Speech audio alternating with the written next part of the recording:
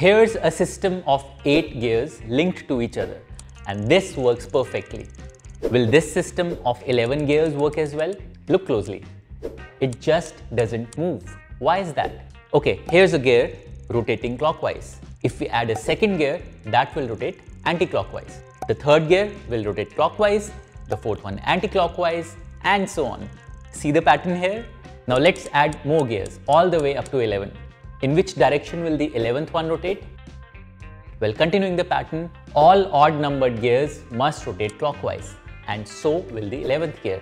But wait, the 11th gear is attached to the first gear, which is also rotating clockwise. And can two connected gears rotate in the same direction? No. So this system of gears will get jammed.